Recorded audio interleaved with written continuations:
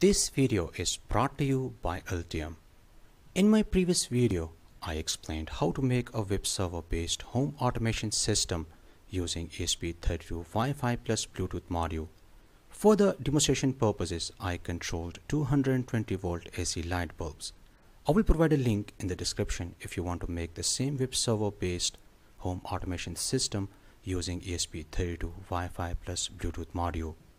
This project is also based on the web server, but this time instead of controlling the home appliances or other electrical loads, we will be monitoring some sensors including the DHT11 Temperature and Humidity Sensor, BMP180 Sensor and the Raindrop Sensor.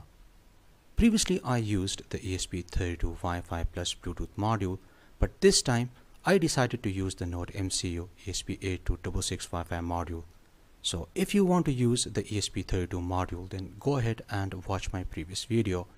And if you want to use the Nodemcu ESP8266 Wi-Fi module, then you should definitely watch this video, as I will be explaining each and every detail. In today's episode, you will learn how to make a web server based weather station using Nodemcu ESP8266 Wi-Fi module, DHT11 Temperature and Humidity Sensor, BMP180 Sensor, and rain detector sensor. In this project, the Nodemcu ESP8266 Wi-Fi module is used as the web server, which stores the HTML code and code for monitoring all the sensors. You don't need to use your computer or laptop as the web server because you can use this low-cost ESP8266 Wi-Fi module as the web server. This weather station dashboard, which you can see on the screen, its code is running on the ESP8266 Wi-Fi module, which you can modify to change the dashboard design, and of course you can add code for monitoring some other sensors. You can open this weather station on multiple devices. All you need is to enter the IP address. I will talk about it in a minute. Anyway, with this weather station I can monitor temperature, pressure, rain status and humidity. As I said earlier, if you want, you can increase or decrease the number of sensors. All you need is to download the code from my website electronicclinic.com, modify the code as per your requirement, and that's it. Anyways, before I'm going to explain the circuit diagram and programming, first let's watch this ESP8266 web server based weather station in action. I connected all the sensors as per the circuit diagram, which I will explain in a minute. Next, I connected my Nodemcu ESP8266 Wi-Fi module with the laptop to upload the code.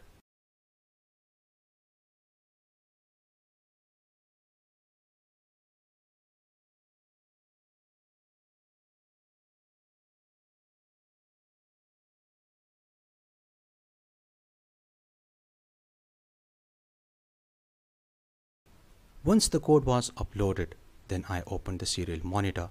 For the first few seconds, I didn't see any text on the serial monitor. If the same thing happens to you, all you need to do is to press the reset button on the Nodemcu ESP8266 Wi-Fi module and you will start receiving the data. You can see the ESP8266 module is now connected with a Wi-Fi router. You can also see the IP address and the HTTP server started message. You need this IP address for opening the weather station dashboard. All you need is to select the IP address and then press Ctrl+C on the keyboard. Open the web browser, paste the IP address and then press the enter key on your keyboard. My ESP8266 web server based weather station can display all the sensor values. Now let's go ahead and check all the sensors one by one. This video is sponsored by Altium. Altium Designer is the world's most trusted PCB design system. Altium Designer enables engineers to effortlessly connect with every facet of the electronics design process. Over 35 years of innovation and development focused on a truly unified design environment makes it the most widely used PCB design solution. With Altium Designer, you can create PCB designs with an intuitive and powerful interface that connects you to every aspect of the electronics design process. Route it your way through any angle, tune for delay, push, slide and walk around faster than ever. Interact and collaborate with mechanical designers like never before in a photorealistic 3D design environment. If you want to get started with the Altium Designer, you can click on the first link in the description. First, let's start with the Raindrop Sensor. Currently on the dashboard you can see no rain. Let's sprinkle some water on the raindrop sensing pad, which consists of the nickel coated lines. On the dashboard you can see the rain status changes from no rain to raining. Now let's check the DHT11 temperature and humidity sensor. The temperature and humidity values which you can currently see on the weather station dashboard or from the DHT11 sensor. Let's go ahead and apply some heat to the DHT11 sensor and let's see if the temperature on the screen is going to increase.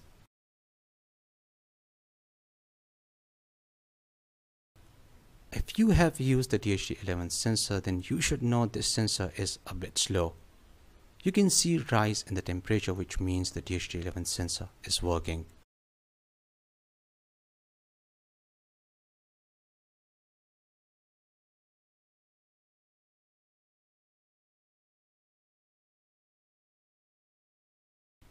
The pressure value which you can see on the screen is from the BMP180 sensor, which is capable of measuring the temperature, pressure and altitude.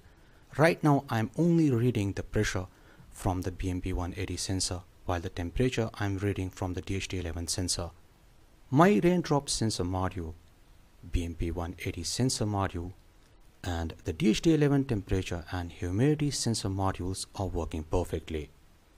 Now you have got the idea of what exactly you are going to learn after watching this video. Without any further delay, let's get started.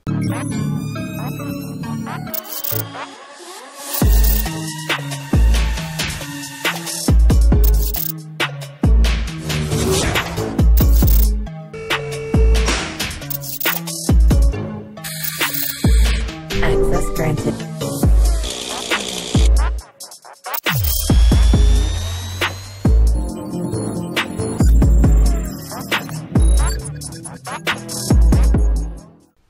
The components and tools used in this project can be purchased from Amazon. The components purchase links are given in the description. Basically, Raindrop Sensor is a tool used for sensing rain, which consists of two modules, a rain board that detects the rain and the control module which is interfaced with the controller board. The raindrop sensing pad consists of nickel coated lines. It works on the principle of resistance. This rain sensor module allows to measure moisture via analog output pins, and it provides a digital output when a threshold of moisture exceeds. When raindrops or water is present on the sensing pad, it reduces the resistance because water is a conductor of electricity and presence of water connects nickel coated lines, due to which its resistance reduces, and this reduces the voltage drop across it. All the 4 pins on the control board of the raindrop sensor are clearly labeled as A0, D0, ground and VCC. If you want to read the analog values, then use the A0 pin, or if you want to read the digital signal, then use the D0 pin, or if you want, you can also use both the pins at the same time. On the other side of the raindrop control board, we have this blue color potentiometer, which is used to set the threshold value. For more details, read my article available on electronicclinic.com. I will provide a link in the description. The BMP180 is a very interesting sensor. By using this sensor, we can get the temperature, pressure and altitude. BMP180 is an I2C supported sensor. This is a high precision, small size and ultra low power consumption sensor. This sensor can be powered up using 1.8 to 3.6 volts. All the 4 pins are clearly labeled as VN, ground, SCL and SDA. This is the DHT11 temperature and humidity sensor, and I have used this sensor in so many projects. I have used it with Arduino, STM32, Raspberry Pi, ESP32, Nodemcu ESP8266, etc. I will share with you all the links. Now let's go ahead and take a look at the circuit diagram. The circuit diagram is very simple. Connect the VCC pins of all the sensors with 3.3 volt pin of the Nodemcu ESP8266 Wi-Fi module. Similarly, connect the ground pins of all the sensors with the ground of the Nodemcu module. We have multiple ground pins on the Nodemcu ESP8266 Wi-Fi module, so you can use any of the ground pins. Next, connect A0 pin of the Raindrop Sensor control module with the A0 pin of the Nodemcu module, and connect the D0 pin of the control board with the D0 pin of the ESP8266 Wi-Fi module. Connect the SCL and SDA pins of the BMP180 sensor with the D1 and D2 pins of the Nodemcu module, which are the I2C pins. Finally, connect the data pin of the DHT11 Temperature and Humidity Sensor with the D6 pin of the Nodemcu ESP8266 Wi-Fi module. So that's all about the connections. This is my Nodemcu ESP8266 Wi-Fi module based development board, which I use for testing my IoT based projects. If you want to make the same development board, then you can watch my previous video. I will provide a link in the description. If you are using the Nodemcu ESP8266 Wi-Fi module for the first time, then I highly recommend watch my getting started video on the Nodemcu module. In that video, I have explained how to install the Nodemcu board using the Arduino IDE.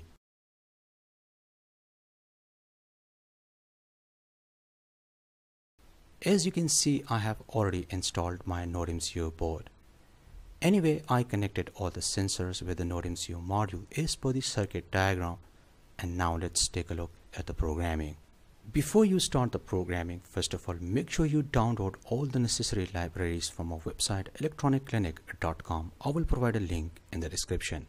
You can see the code is divided into two parts. The index.h consists of the code that creates the weather station dashboard for you. If you have some knowledge about the HTML coding, then you can easily modify this code. You can download this code from my article. This part of the code is the actual code which reads all the sensors and then send the values to the web server based weather station dashboard. I'm not going to explain the entire code. I have already explained all of these sensors and different projects. So go ahead and watch my previous videos. Anyway, these two files are need to be inside the same folder. Now let's go ahead and upload the program.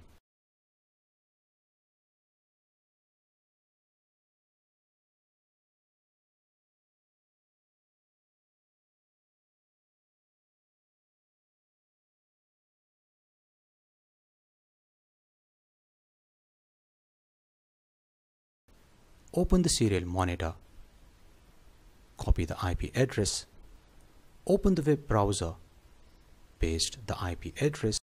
The project working I have already explained in the beginning.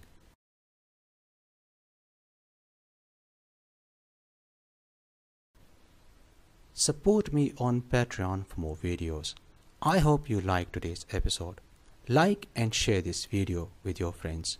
See you in next episode, and thanks for watching.